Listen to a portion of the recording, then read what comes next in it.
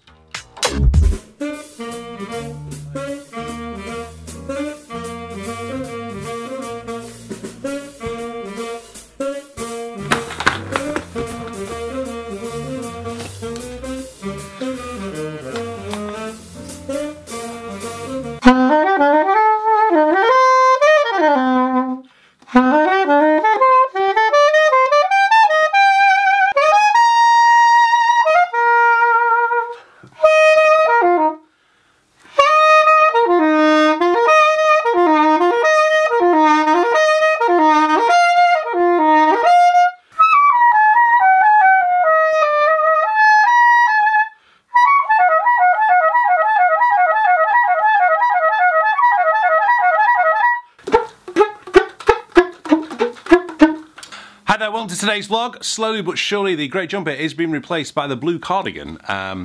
Sadly the grey jumper has got holes in it now, and holes in it now, and it's sort of going off. I'm just practicing a little bit of soprano this morning. The Cuckoo by Barry Cockcroft, which I haven't played for years, and it probably showed as I was playing it then. Loads and loads of weird stuff going on in this, lots and lots of multiphonics. It's definitely one of those ones that you do at a classical recital where 15 people attend. Or more importantly for me, just practice. It's, you know, because getting motivated, I've said it before in this vlog about how important it is to play music, not just exercises all the time. And for me particularly, I've just had a cancellation for someone, and it's kind of great to be able to go, okay, I've now got an hour where I was intending to be teaching, and now I can do some practice and not get down the rabbit hole of watching YouTube videos, as you are right now.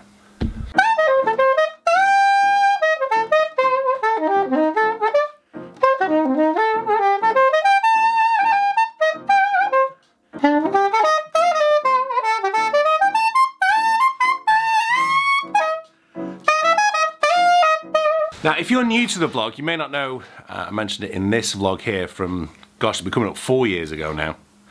Broke my finger. And the finger's been okay for a while, but when it's cold, it really plays up. And just now, just 20 minutes of practice, and my finger is in agony. And I know that what I need to do is just rest right now. So what I'm going to do is I'm going to show you a new project we're going to put together for Cambridge Saxophone. That's my website. You can get 4 free lessons over there below. We're going to start transcribing Sonny Rollins's Sorry with the Fringe on Top from Nuke's time, mainly because on Tuesday, in my previous vlog, when Amy, my daughter, was singing at the O2, they actually sang that, and I thought, hey Amy, you know, some of the music that you're singing, Daddy actually plays. So obviously there's a limit to how much I can put onto the vlog because of, copyright reasons. But what I tend to do, boot Logic up, then I drag in the track from iTunes, and then what I want to do is split it up into clips. So what I tend to do is I say to students that a clip is what you should expect to be able to do in one sitting. For some students, 2 or 3 clips can be good, but the idea is you take that small clip and then work on that and go from that. The reason I've chosen Sorry with the Fringe on Top is A, it's a fantastic Sonny track, B, Sonny only plays it with the drums, so it's easier to pick out what's going on with the sax, and C, it's all based roughly around one note for a lot of the melody.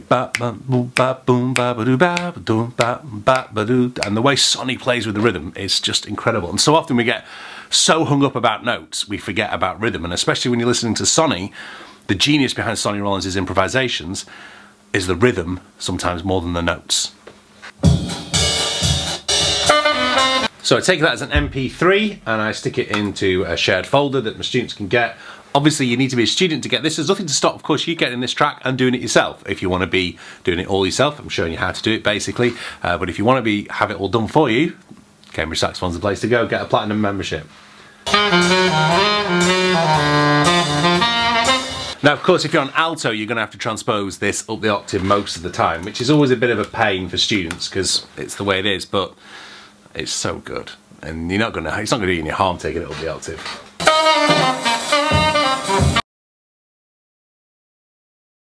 So 16 clips. So why 16? Well, basically you can do 4 clips a week then, and then you can do it roughly within just over a month, can't you? So it's well worth doing. If you've never done any transcription before, then do please consider going to the Cambridge Saxophone website. A lot of people shy away from it because they haven't been given the tools to unlock it. That's where I was for a number of years. But remember that quote I've said to you many times from Branford that he said to me 15 years ago, longer than that now, when I was pestering him for answers to questions, pestering him for this secret sauce for playing the saxophone. And he replied back with, Dan, the answers to all your questions are on recordings.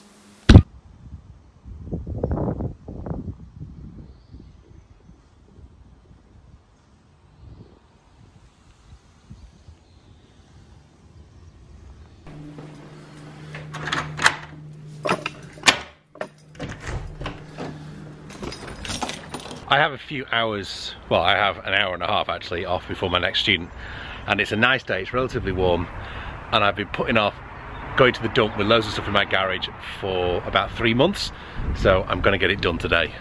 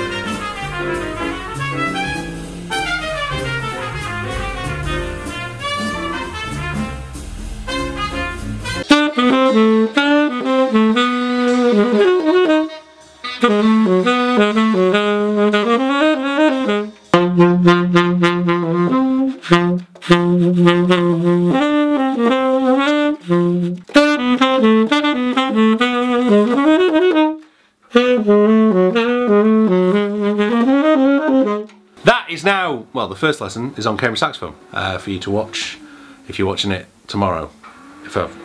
Never mind, it'll be up there soon. I'm just doing a little bit of extra practice and then I've got some more music to share with you.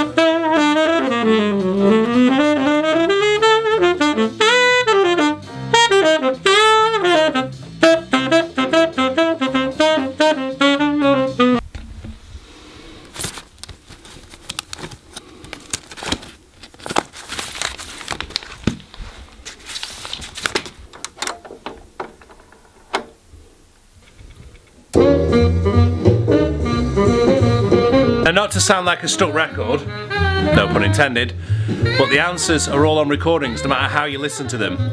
So today, get listening, go to the Cambridge Saxophone website if you're not sure what to listen to, there's loads and loads of stuff there. But if you need answers, they're on recordings.